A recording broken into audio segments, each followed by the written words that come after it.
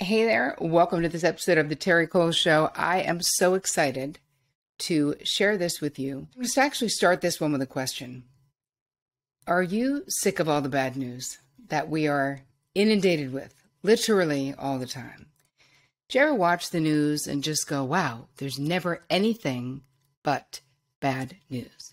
Well, this conversation that I'm about to share with you with Ione Butler, who is an actress and a voiceover performer in LA, although she's from London, is that she had the same exact experience.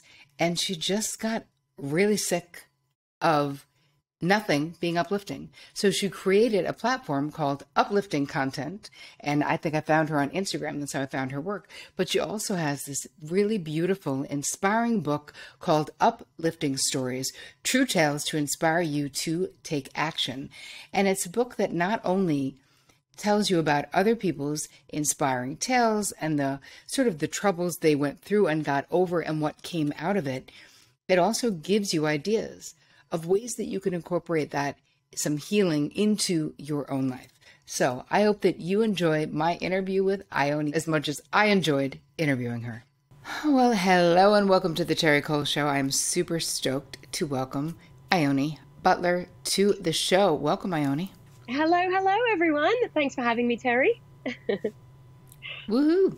All right, so let's get started. What drew me to your work online was you pivoting towards really wanting some good news, like uplifting content, which is basically your online platform.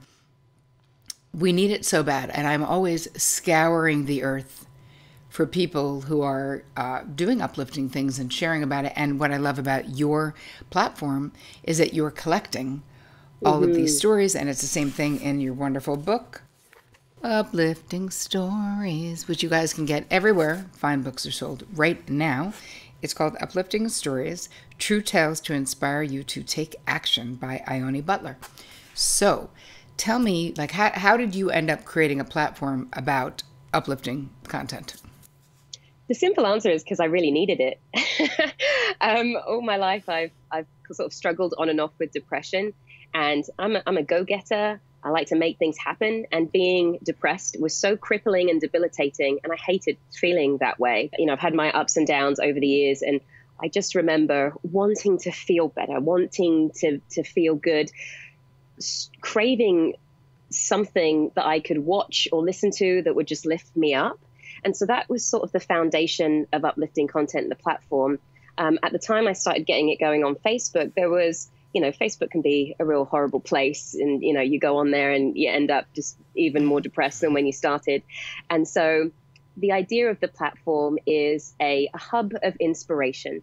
And it's gone through a journey. Originally, it was, let's start a production company. But at the time, I didn't have the resources or the know-how to do something like that. And then it became a place where people could share just lovely content, uplifting content.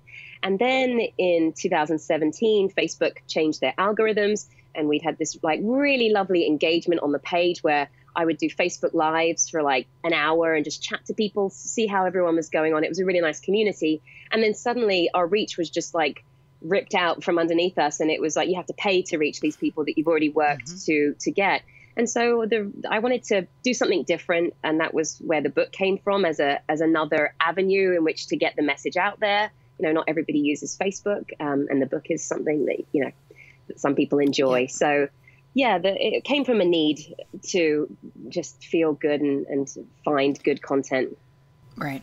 So your background is as an actress, a voiceover actress, a presenter. You actually have been in the entertainment field for many years, and this is really, you sort of call it your second passion. So are you still inspired by entertainment? I am. It's always something that is there. I'm sure you can relate. It can be exhausting just being in entertainment. As an actor, it's just heartbreaking when you're not getting the jobs that you want to get. And when I started uplifting content, it was in 2016, and I felt like I'd hit a wall with acting, and I wasn't quite getting to the places that I wanted to be getting in my career. And so I took some time off. I went traveling. I built the platform. I I built a lovely retreat in Joshua Tree. I bought some land and built some yurts and have it as like a little oasis out there. Nice. It's cute. And I started all these little ventures. But what was funny was that the pull for acting was always there. And in about 2018, I was like, I miss this. I love acting. I want to get back into it. So I did. And now I do it from a place of, if I get the job, I get the job. If I don't, it doesn't matter, because I have other ventures. I have other ways of making money. It's not all or nothing anymore. And that has really helped not feel so rejected when I don't get work, because I have other things going on. I can afford to live and do other things like travel, which I enjoy. What's interesting about what you're saying energetically is that, I would always say when I was a talent agent, you don't want to, if you want it bad, you get it bad, and we only want it good. And it's almost like if clients would get super frustrated, I would always get into like visualization, and it's just a numbers game and it's just a matter of time, like sort of just don't quit. But really what you're talking about is changing the way that you approach the situation so that it's so much more flow, so much more joyful. And that, hey, if it's meant to be and it lands, yay. And if it's not and it doesn't, that's also okay, because you're passionately connected to what else you're doing, which is amazing. And the fact that this platform came out of your own experience with depression. So let's talk a little bit about, what did you discover different ways of dealing with depression? Because I know that you write and talk about this. Yeah, there's been many. I kind of mentioned before that it was a journey. When I was younger, I didn't quite know what was going on. So there was a long period of time when I was young where I didn't know why I felt so sad. When I got to my late teens, early 20s, I remember trying antidepressants for the first time and realizing that I didn't like that. It made me feel numb inside. It also wasn't addressing the things that were causing me to feel depressed. And then in my mid-20s, I started a network marketing company, and a big onus of it was personal development. And they had a bunch of recommended books for reading, about entrepreneurship, The Power of Now, which completely changed my thinking, which was a huge difference. Relationships, how to win friends and influence people, how to get people how to relate to people and stuff. I don't do the business anymore, but I would say that was the foundation. My personal development journey began there. And so over the years, the things that I've done have come from reading those books. What I'm better at now is identifying when I'm feeling depressed or when something's going wrong. Because there was a time where I had no idea. I just felt sad and I didn't even understand why. And it's normally career stuff, feeling like a failure, that would trigger these depression, worrying about money, not having enough money, feeling lonely when I was single, no one's ever going to be with me, I'm going to die alone, all these horrible thoughts. And then outside world stuff, which still is probably the main thing that kind of drags me down now. Just dealing with this shape of the state of the world and what's going on. So the first thing that I learned was how to identify when I was starting to feel that way and recognize I don't feel good, something's up. And then when that would happen, some of the things that I would do now, some of the things that I do is definitely cutting out news. That's been a big thing for me, because I find I struggle with that a lot. And I talk a lot about, we've heard that phrase, you are what you eat.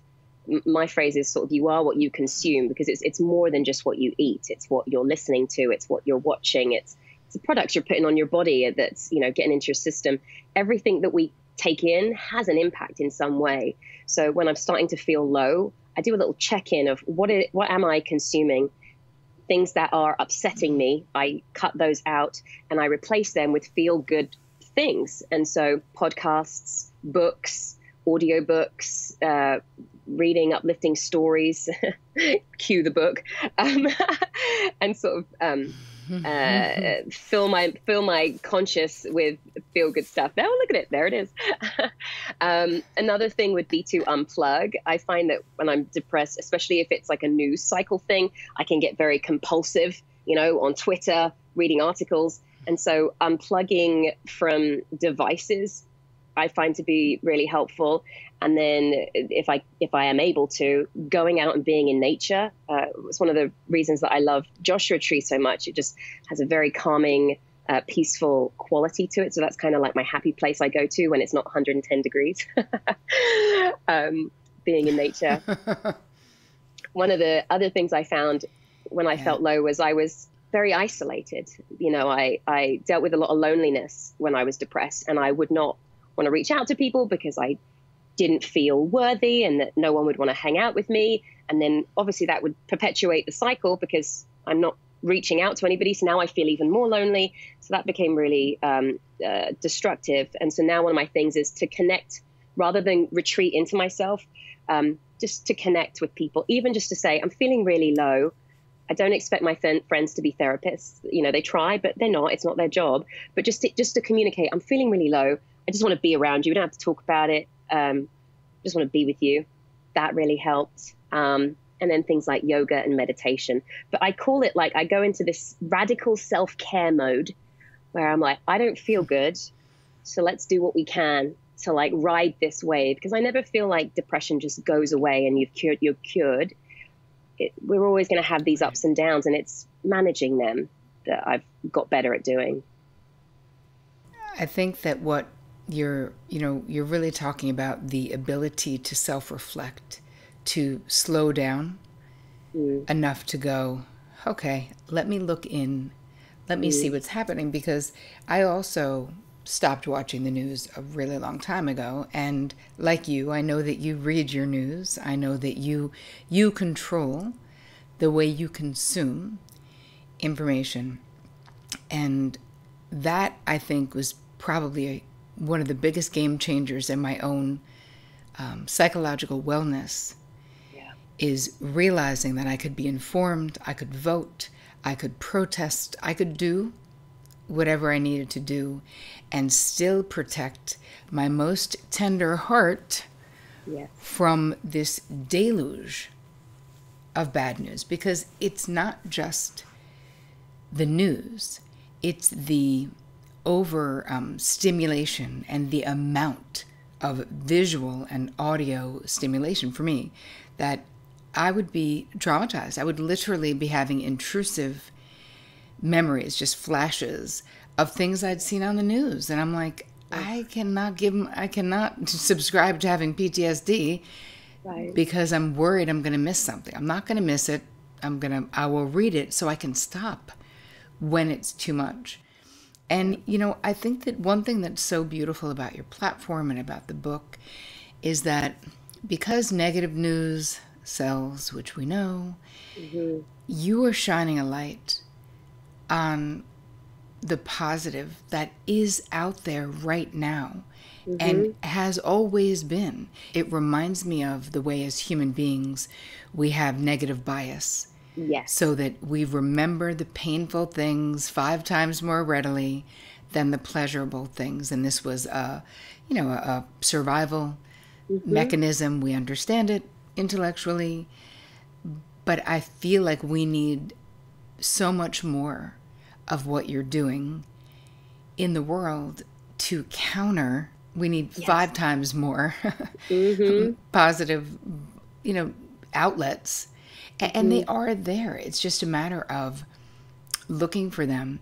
And what I love about the book, let's talk about the book a little bit, if that's all right. Of course.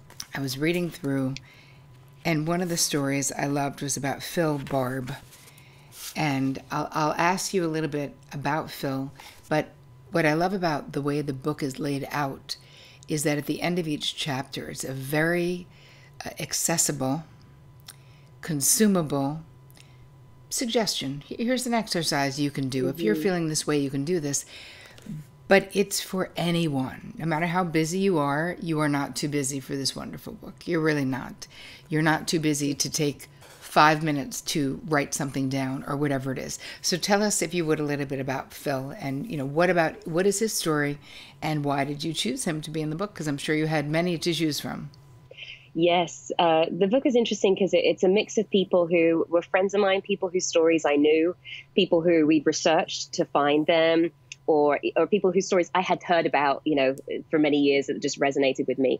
And Phil, from when we first met out in LA, he'd reached out actually because he was a fan of the Uplifting content platform, and he works in entertainment. We were both in LA, and we just met as kindred spirits. He's into coaching, and he's also a TV producer. And just from the first day we met, he told me about his story, about being an addict, an alcoholic, his journey after his mother died when he was 16, and how it was, really bad, and how the turning point and how he turned his life around. It was basically his father was a police officer. And there was one point where he got himself into a lot of trouble, kind of was able to deal with it. And then one time it was a rookie cop that pulled him over once for drink driving. And then that was it. The guy didn't know who he was. And that was the beginning of his healing and his recovery. So he's like eternally grateful for that guy. And so he talks about his experience in Alcoholics Anonymous and how that helped, and what he does now. And the book is kind of split up into different chapters, and his one is the Overcoming Adversity chapter. And so, like you were saying, you don't have to read the book cover to cover. Whatever you're feeling, you can kind of just find a story that's in that lane that you're in. There's stories about pursuing your passion and purpose. So if you're feeling a little bit like, what am I doing with my career or whatever, or being of service, if you want to give back and do more, there's stories about remarkable people who are helping others. Yeah, there's that little exercise bit at the end. And actually, I do mention the negativity bias in there too, because this idea that the reason that we're pumped with negative news is because people watch it, they tune into it, we pay attention to it because we're wired to pay attention to the things that could be threats.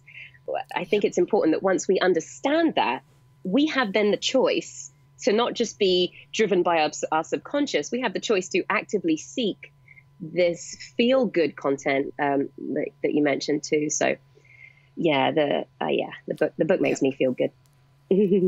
Yeah, me too. What I loved about Phil's story, and where I guess maybe I felt personally identified, is that he was a very high-functioning alcoholic. Oh, yeah. And so you can go for a long time. And I come from a long line of high-functioning alkies. And I stopped drinking when I was 21. And the thing, it's insidious in a different way, because you're so friggin' capable that... Right. You can really mask it and hide it for a long time.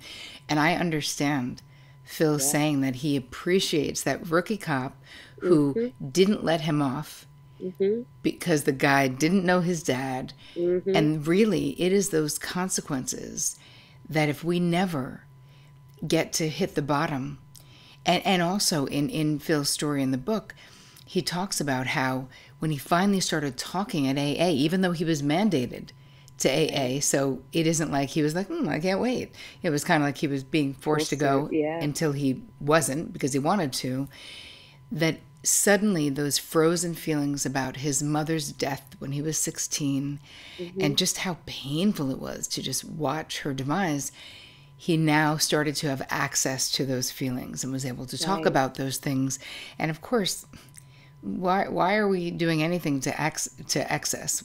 We want to numb our feelings that are really painful, right? Yeah.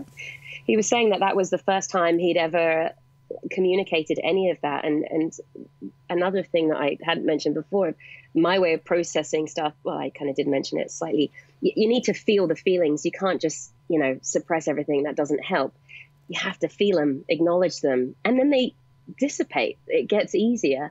And so, that was the first time in his life that he had shared. And he was saying that it was hearing other people's stories and them having these revelations in AA really helped him to open up. And so he talks a lot about, being able to share your stuff as a way to give other people a chance to share their stuff. Being vulnerable allows other people to be vulnerable with you and share and listen. So it is really beautiful, his journey.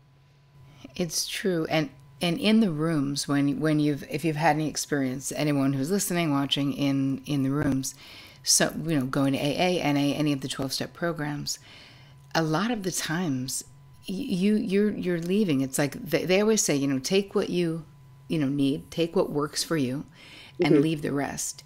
And sometimes you're just grateful that person's story isn't your own, and that Right. and it's not to wish it on them, but there's a certain amount of gratitude. I remember when I stopped drinking, and I had a therapist who was like, hey, dude, you're an alcoholic, basically.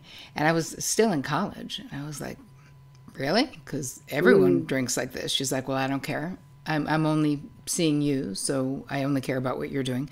And so she basically said, you have to go to a 12-step program or I will terminate working with you. And I was like, wow. That's hardcore, man. Like, she's going to break up with me? Like, I didn't even know if she was allowed to do that. So I went to this, church in Syosset, Long Island. And, it was the 80s. So keep in mind, I was like smoking my Parliament 100s that are about this big, sitting by the door because I didn't know crap about anything. Nobody was talking about addiction in the same way that we are now. And I didn't even know, like, what's the protocol in a place like this? Like, what do you do? So I was sitting by the door, really. I like to say it because I wanted to smoke my Parliament 100s considerately. I think it might have been more that I was hoping for a quick getaway if it turned out to be like a cult. But this woman comes over to me and she's like, oh, hey, what brought you here, basically? And I was like, I just said, my therapist said I have to come to at least one 12-step meeting where she's going to break up with me. And she was like, oh, well, we're glad you're here and all this stuff. And I was feeling so like, oh, is she going to like pull me into the middle or make me talk, or I don't even know. And then just to be polite, because I didn't know how to be in this, I was 21 years old. I said, so what brings you here? And she just straight deadpan said to my face, I killed a 6-year-old boy in a drunk driving accident. Ooh, yeah. And I was like, wow. Okay.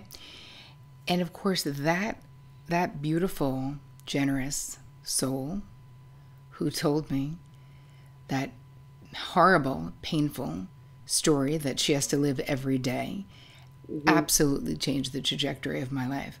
I could barely contain myself, got in my car, was hysterically crying, like from relief, because, back then a lot of people drove drunk, like all of us did, because everyone did. Like, it was just, we lived in the middle of nowhere. That's what people did.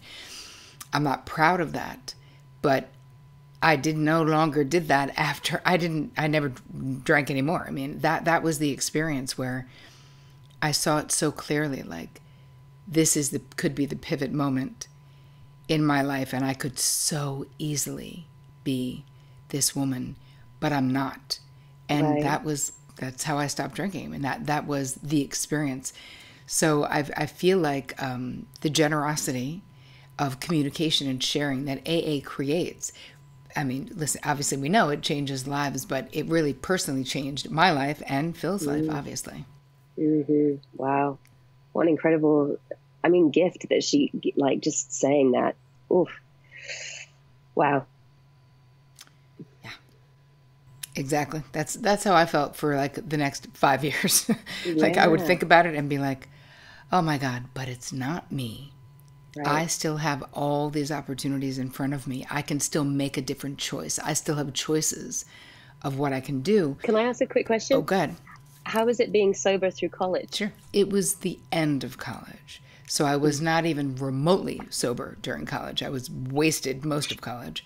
But the last 3 months of college, I made that decision then. I was like, well, if I could not drink in my last 3 months of college, I cannot drink forever. Like, because where else are you going to be as tempted to drink so much? It was really a weird trip, though, I have to say. It was this wake up of like, how wonderful can life be when you are fully awake and present right here, right now, Agreed. Yeah. Wow. Oh, congrats. Well, thanks. So tell me a little bit how you talk a little bit about meditation and mindfulness. So how is this do you have a daily practice? Just tell us a little bit about how you keep yourself centered. Yeah, the practice has dropped off recently I say recently. It was always, reading was the thing I think I was best at. I was reading in the morning and in the evening, and that for maybe about 4 or 5 years. And that was fantastic because I started my day in a good headspace. I would end my day in a good headspace. And it really, it was just fantastic. I'm trying to get back into reading, and I don't quite know where. Maybe I haven't found the books. You know, there's just certain books where you can't put them down. I was using my Kindle. Now I'm getting like actual tangible books. I was like, maybe if I'm holding it, it will be different. I used to listen to a lot of audiobooks. I don't drive as much anymore, but audiobooks would be the thing I'd listen to when I was driving. But reading was probably the biggest. I noticed the biggest difference when I did that. And I go back to these things. I don't do them consistently, but I go back to these things when I need them. I'm also seeing a therapist every 3 weeks, which has been really nice. I hadn't seen a therapist for a long time. Thanks. Normally I would go to them when there was a problem, when I was in a really bad way and like losing it, and then I would see them. But this is nice having somebody that I can just check in with every 3 weeks about stuff. So that's kind of my practice. With meditation, before COVID, there were some nice places in LA. It's nice for me to go to a place because then I'm like gonna do it for the hour. So that would really help. And then I've used really nice apps like Balance, which is a lovely meditation app. There's ones like Calm and stuff like that. I actually have a Insight Timer. Yeah, that's a lovely one too. I have a guided meditation hypnosis that is online. I was taking a hypnotherapy course at the beginning of 2020. And because I do voiceover and I'm interested, so I thought, oh, maybe this would be a good avenue to go down. And I recorded a practice sort of hypnotherapy thing, made a video explaining the idea of it, and then I did it. And it's had like thousands and thousands of views on YouTube. And so that to me, I'm like, oh, maybe yeah. So I'm looking at doing some recorded affirmations and things like that to help guide people. I can't listen to myself. I'm just distracted by my own voice. Oh, interesting. Okay, it's not just me, but other people seem to love it. Nope. So I'm like, maybe I'll keep doing that. But I think one of the key things with meditation is not getting yourself into an argument, not getting into an argument with yourself about not doing the meditation. And meditation can be in all sorts of different ways too. For me, one of the most beautiful experiences I had, I built my yurts in Joshua Tree. I don't know if people know them, but they're sort of circular structures. And there's rafters. There's like a central ring at the top with the dome for the roof. And then there's rafters that go all around. And I spent about maybe 2 hours screwing in these brackets to make sure all the rafters were secure against the ring.